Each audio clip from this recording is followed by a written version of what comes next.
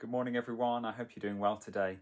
At the start of this week, a few of us got together and cleared out the storerooms up at church. And we were at it all day and we've made good progress. You'll be glad to know. Things are feeling a lot clearer in there. You can walk in and get to the things that you want to use. You can find things. And for me, there was something quite liberating coming away from the building at the end of the day, just knowing that there was space to use the storerooms properly. Because actually at the start of the day, it was just cluttered. There was stuff everywhere. And because it was cluttered, things couldn't go back properly. And the problem just gets worse and worse over time. Every time something comes out, it doesn't quite go back where it should. And you just can't move around the space. And it actually becomes quite hazardous. And it limits our ability to use things properly. You know, there's some really good things that we have that might have been useful. You know, we found some little easels that the art group might have enjoyed the use of, but they were buried so far at the back of the space we had no hope of getting to them. We found some interesting things that we no longer need, and so we've been able to pass those on. But it just struck me as we went through the day that, you know, those storerooms can kind of represent the clutter of our own lives, that actually there is things that we found in there that we kind of thought, do we hold on to this? And, you know, we might want to go back to this at some point.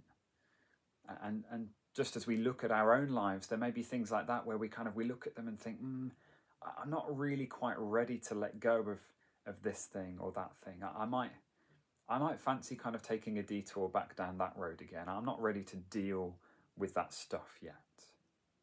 There are other things that we know we need to get rid of, but we just find it really hard to part with them. Maybe those, in our lives, maybe it's patterns of thinking, ways of responding to stuff that we've just learned over years of lived experience.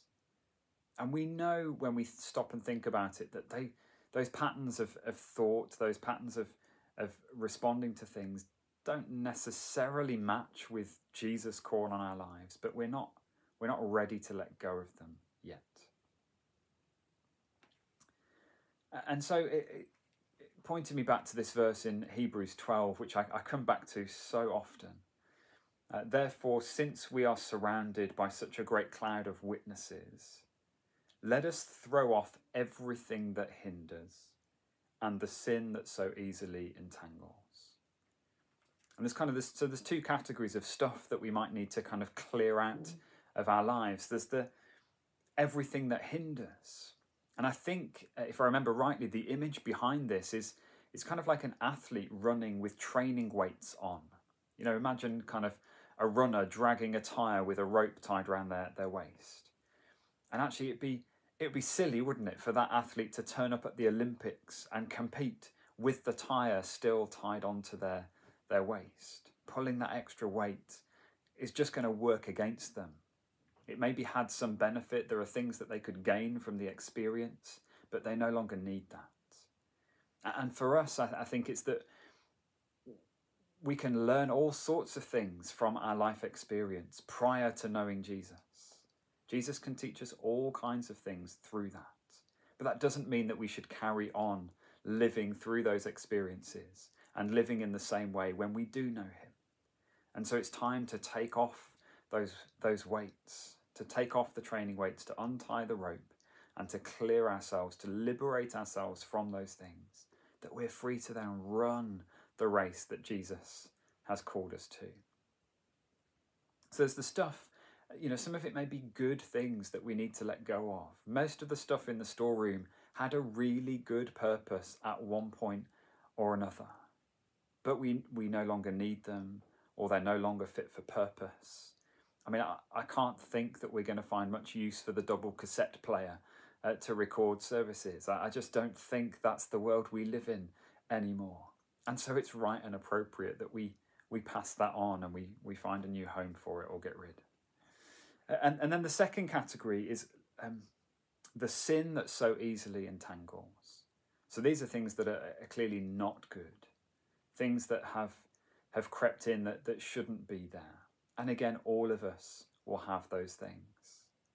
As we've gone through life and we've learnt to cope with the world separate to Jesus, we'll have picked up all kinds of mechanisms to respond to the world around us that won't necessarily line up with God's way of doing things. And so where we see those things, we need to clear out and we need to change our approach. I don't think we found anything in the storeroom that shouldn't ever have been there. But it's part of this process of just clearing things out. We can choose to kind of press on and live life with the clutter, and actually it just gets progressively more difficult over time, and we can't find homes for the new things that actually need to go into the storeroom. You know, one of the reasons we've done the clearing is because we want to have space for new groups to bring in the things that they need, so that there is room to grow. So this work is really, really important. We can choose to live with the clutter, but things will just get progressively more difficult. It slows us down, it hinders, it entangles, as the verses say. When actually, when we stop and when we clear things out and we make the space, we're then free to move forward. And so that's the picture I want to leave us with for this week, is kind of imagine your life like the storeroom. Where's the clutter? Where do things need tidying away? Where do things need clearing out? And also, what is it that you need to be making space for? What is the new thing that you're preparing for, so that you can move forward into that with a sense of freedom? Why don't I pray for us? Lord God, thank you that you call us to freedom, that you've called us into this race of life with you, following Jesus. And yet we're so aware that our lives can be cluttered by good things that just crowd you out and slow us down and hinder us, but also cluttered by sinful things that shouldn't be there. Lord, would you help us to see what those things are as we imagine our lives being like the storerooms? And God, help us to see the things that we need to tidy away or remove altogether, that we might be ready and free to move forward with you. In Jesus' name, amen.